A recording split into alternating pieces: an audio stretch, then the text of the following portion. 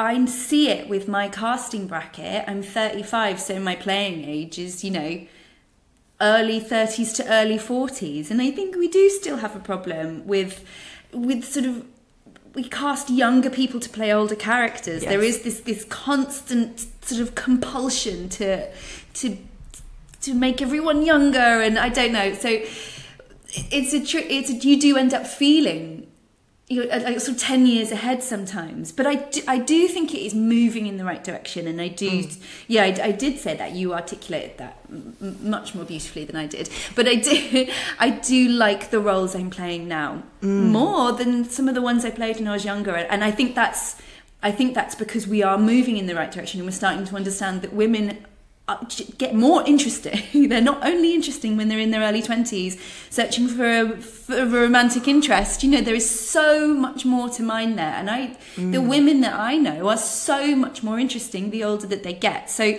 hopefully it's moving forward in that direction, and will continue to do so. And I think I am a more interesting person now and a better actor now, and I hope that the roles continue to reflect that. Yeah, no, it's so true, because, you know, I look at myself at, you know, I'm 27, and I look at myself at 16, and I look at her and I think, wow, you were so opinionated for your age, but still really nervous in the context of life. Whereas now, you know, I feel more able to say to somebody, no, I don't think that, or actually I don't agree with that, or I don't want to do that.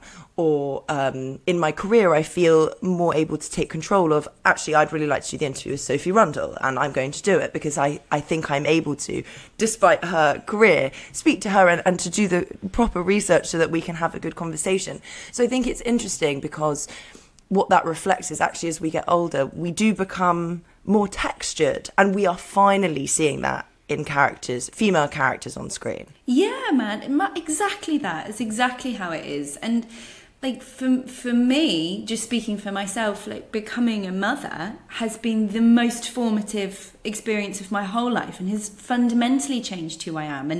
And that's, I'm so interested in that. Do you know what I mean? Who am I now? And I feel like often the women that are represented on screen, or previously, you know, there's a lot of interest in that kind of rom-com, what's a woman do when she's searching for her place in the world, and these women, kind of these female characters, drop off a cliff edge of like, what happens after you become a mother? What happens to you when you're in your long-term relationship? What happens to you, like you say, when you're in your career and you're getting into your stride? I think women who have gotten to a point in their life where they feel able to say no, that's quite an intimidating prospect, but that's where it starts to get really interesting.